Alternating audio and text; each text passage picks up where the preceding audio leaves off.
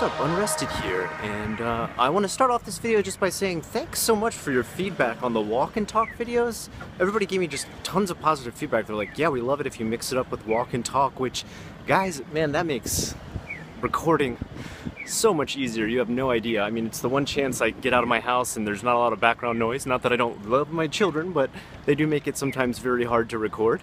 So thank you. I just wanted to say that before I started this off.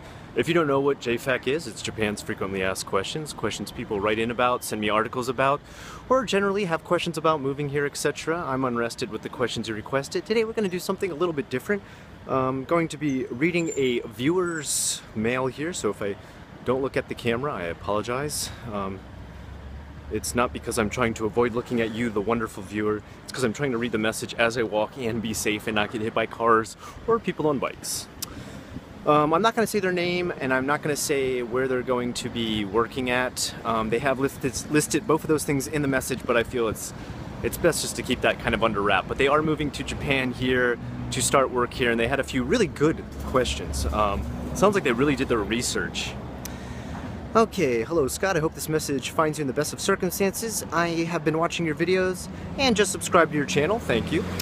It's very informative and objective as you tackle both positive and negative aspects. I haven't watched all the videos, you shouldn't. It's like 800 videos, I don't expect anybody to watch those. Except for the dark sides of Japan. I binge watched that yesterday. What brought me to your channel was I was researching what life is like as a female artist in Japan. I did watch some of Heya Design's YouTube channel. I don't know Heya Designs. I probably should know more YouTube channels that are in Japan. That's bad of me. Shame on me. And let's see, what else does it say here? Sorry, I just want to get my positioning right as I walk. I took some notes and some of her pointers. I noticed you have something in common with her in that you both stated you have done teaching and eventually followed your passions into art. Anyway, I do apologize for the long message and do excuse my English. Your English is fine. You have nothing to be ashamed of. I don't think I have any problem with this English. In fact, I thought it was native level when I read it. I know I suck at it. It's not my native language. I wrote to you because the company I am working for now is planning to send me to Japan. I will work as a, well, I'm just going to say they're going to work as an artist. I'm not going to say what their exact job is. Their HQ is going to be located in, I'm going to leave that out. So they are, but it's a place in Japan, let's put it that way. And it's actually a place that's pretty close to me, so I know about this area. I feel confident enough to talk about this area in Japan. If it was Tokyo, I wouldn't. Okay, enough side talk. Let me get back into this. They're planning on sending us, me and another artist, and a few programmers. Our Japanese boss says they want to be exposed. They want us to be exposed and assimilate as to how to do things in Japan. Makes sense. I understand that. While I do agree that it is great to have this opportunity and learn, I really am grateful, but I can't help but feeling anxious, especially since I've heard a lot of negative things about working there. Well, that's understandable, at least you've done your research. Also, in one of Hayashi Design's videos, she talks about the Kohai-senpai relationship. If you guys don't know what Kohai-senpai is, senpai is your kind of your leader, your trainer, whatever you want to call it. And hold on just a second, I'm going to pass a generator that's really loud. Let me just get past this. Wow, that's not the most annoying thing to you. Okay, senpai is usually your, not necessarily the person who hired you, but the person who's going to train you. Someone who's a veteran at the company. As a kohai, that is your position. It's pretty much like master and the apprentice, okay? Though I wouldn't say 100% of the time your senpai is a master at what they do. I've had some bad senpais before, I'll put it that way. Okay, she talks about Kohai-senpai relationship in the company and the Sabisu Zangyo, service overtime, and Aisatsu. Now, Aisatsu she's just written in Romaji, so I'm not sure if she means just like Aisatsu, like introduction. which means you would make an aisatsu, an introduction, or a jiko shokai, which would be an introduction. You come into the company, you tell a little bit about yourself. You don't have to get too personal, you don't have to do too much, but you know, you just kind of be friendly and introduce yourself to everybody. I can do the aisatsu, no problem. So the problem is with the overtime, however. Yes, overtime in Japan can be brutal. I don't know, but okay, so here's the thing. Right away she's worried about the overtime, and she has every right to be worried about the overtime. Sometimes that can be really bad in Japan, but a lot of times, a lot of these companies, they know we come from countries where overtime to the point of like being ridiculous, like past 8 hours, is usually not done in most of these countries, so they don't expect it from people coming from these countries. Whereas the mentality in Japan is kind of like, until your boss goes home, you don't go home. So because they know most gaijin don't come with this sort of, I guess, tradition or culture or something that is found in their type of work or their job, no matter, even if it's, you know, the exact type of work in the other country. For example, even if they're doing art in Japan and you come over there to also do art in Japan, they still won't expect you to follow that. So maybe, but I have heard some companies do. So yeah, that is definitely a legit worry. I did that before. I used to pull all-nighters back when I would work at a TV station, and I would stay at the office for 3 days without going home. It sounds like you got a great work ethic, so that's good. What else does it say here? But it's project-based, and I was well compensated. So pretty much what they mean is it's kind of like if you do project-based work in video games, for example, if you were a QA tester or a programmer, pretty much for 5 to 6 months, and I know this because I used to work for EA Sports, you would pretty much be in there doing work around the clock for a couple of days when you hit near the end or the deadline status, and then usually you'd be given a ton of time off, and you would have made a huge amount of money that you were compensated by that would allow you to take that time off and really recover. Whereas in Japan, you might do this kind of stuff and just keep continuing to have to do this kind of stuff, stay, you know, 3 days or 3 nights at a time. Okay, so I don't know about doing free overtime. Yes, free overtime, that's right. Japan usually doesn't pay you for overtime. Plus, the part where... Sorry, it's so tiny here to read. Hold on, I gotta make it bigger. It's getting really hard to read here. Okay. Let's see. Plus the overtime part where you get looked down upon if you take a sick day, which is possible. I mean, if they're gonna have you work really long hours, you may get sick anyway, right? Yep, that's pretty possible, and this is why things like karoshi, death from overwork, exist in Japan. Anyway, in your experience working there, maybe you had stay and do really long work. I've had times like that, but it was kind of like your situation where you talk about it's a project thing, and you had time to recover in between projects. My concern is, would they ostracize you if you do not stay the long hours? There is the possibility of that. I mean, if you do find out this is the way your company is going to operate, I highly suggest not taking the job. I guess whether or not you can find this stuff out would be really hard, depending on if the company has a culture that's very open to talking about their experiences, or if that is even a taboo thing to ask and receive information as to how the company works or cooperates with its employees. Give me just a second here. I'm going to take my card out and go through the gate to get into the subway.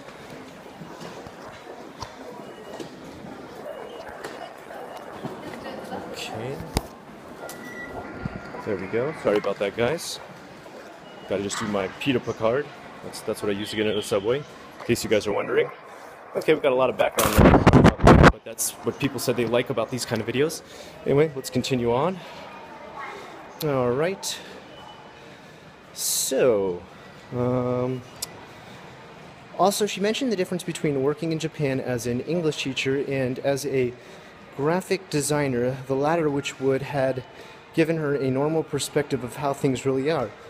I know that your situation could be different, as you have mentioned that you run your own company. So anyway, what frustrating things did you encounter about clients or coworkers?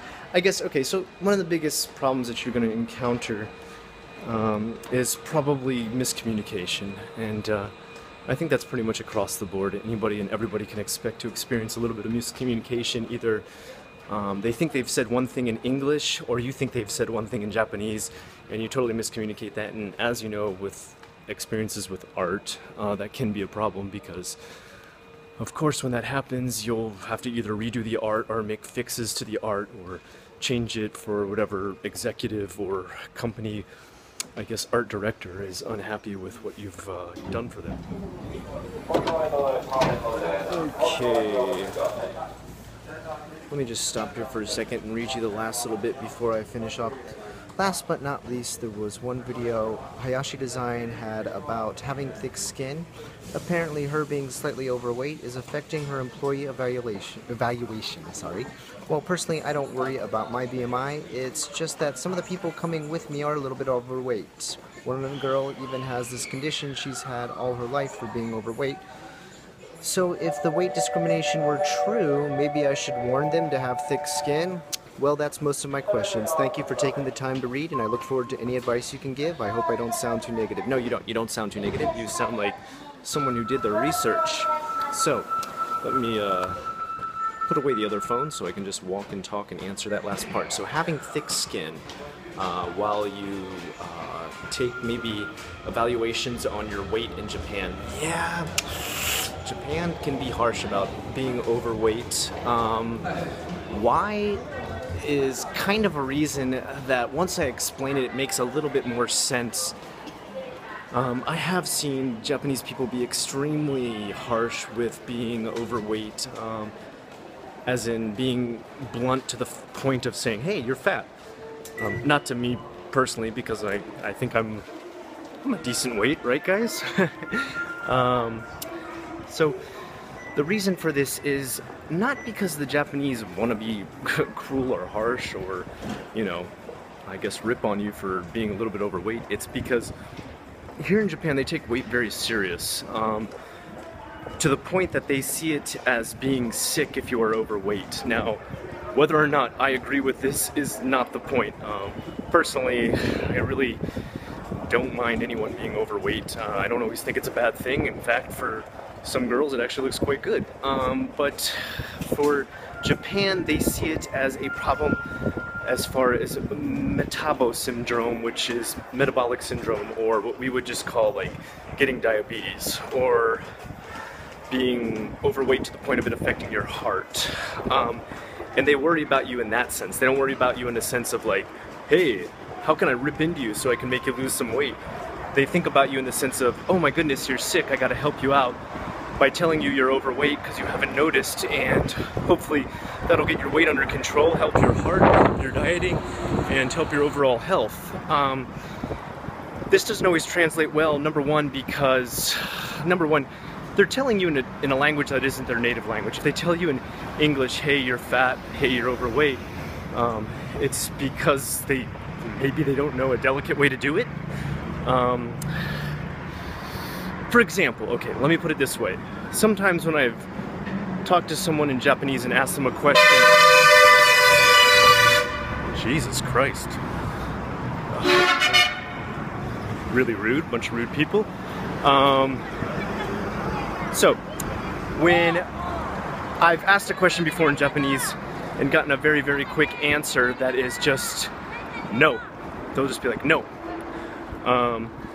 And it's not because they're trying to be harsh or blunt or just give me a rude answer. It's because they don't know any other way to just say, no, that's not right, or that's not correct, or actually, here's what you want to do. The only answer they have is no, because that's the best way they can express themselves in English. And I've seen people take this as rude before. They're like, why you just said no to me out of nowhere? I didn't even ask in a rude way.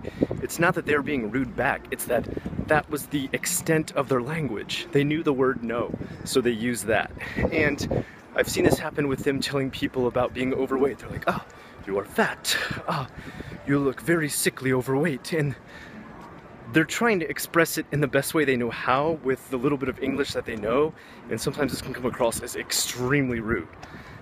I mean, don't get me wrong, there are just some Japanese out there who are rude enough to just straight out be like, hey look fatty, and it's uncalled for, but again, it's not really frowned upon because they do see being overweight as a sickness. For a Japanese person, what you and I would consider fat,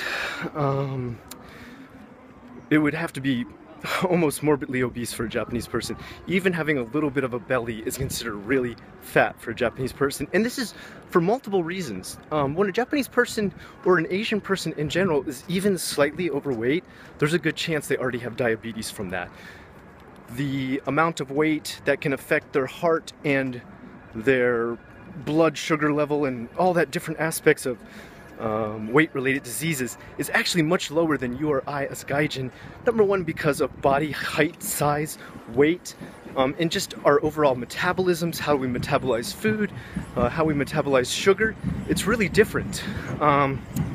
There's a lot more going into it just in the very simple explanation I'm giving you, but for the most part, if you see someone who has even a small belly in Japan, there's a good chance they might already have diabetes, and that's why they're worried about you if you have a very large one, or you're very much overweight, or it's very noticeable.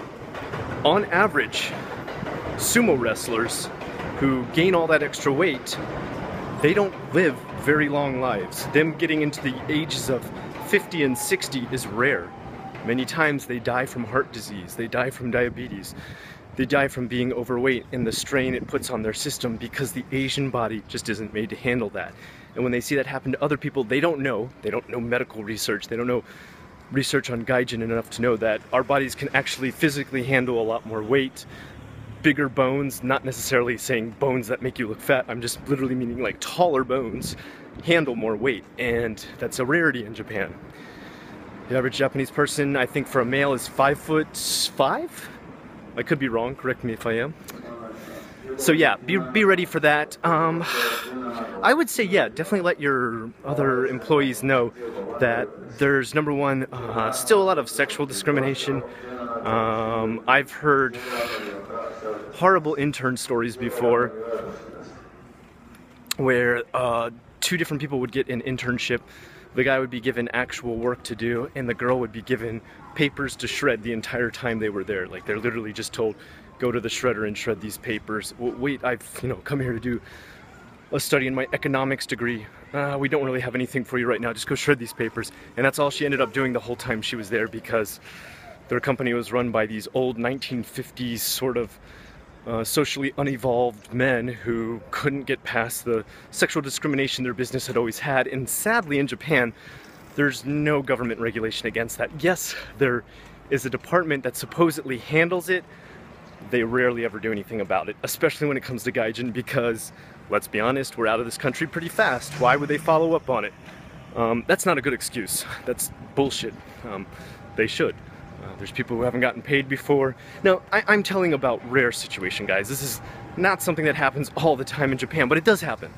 So if this person's wondering about warnings or things that could go wrong, that's why I'm listing these things. I'm not trying to scare them. I'm just giving them a list of things that I've heard in the past happen or I've had experience with myself. So, yeah, give them a bit of a warning about that. There's still sexism in Japan. Japan socially is about where America was in the 1950s. There's weight discrimination due to the fact that Japanese people see it as a sickness. And what else? I guess, okay, one other thing I want to be very blunt about is there's not necessarily, a lot of people say Japan's xenophobic, as in they're afraid of other races and other cultures or aliens, which is Gaikokujin, you. I wouldn't say it's so much xenophobia as not being educated with other races. For example, I can't tell you how many European friends I've had where just because they're white, Japanese people assume they're American and speak English. Yeah, so obviously that's not always true. Friends from Germany have complained to me about that. Friends from Spain have complained to me about that. France. It's a lack of education in multiple countries. they have kind of like these movie-esque or Hollywood ideas of what other cultures are sometimes. And I think other countries are kind of guilty of this too. For example, thinking Asian people are awesome at math, for thinking Asian people are great at science, that we have robots living in Japan with us. All these are false. So every country is kind of guilty of that. That's just how it's going to happen with Japan too. I hope all these answers have helped you somewhat. The best I can tell you is figure out the wall of the workplace, the harmony of the workplace, see how people operate. Some places operate more internationally, if they've had experience with that. Some places operate very Japanese, and if they operate that way, study as much as you can about the tradition and culture of Japanese business and try to fit as much as you can. Don't bring tension, don't bring fights, don't bring complaints to the workplace, because it'll just make your life harder in Japan. Sad but true. I hope those facts have helped you and your friends heading over here to be employed in Japan. If I could say one extra tip of advice, it's that you have them watch the video too, and anyone else you're bringing over with you. Until next time, I'm Unrested with the questions you requested. This is JFAQ, Japan's frequently asked questions. Have a good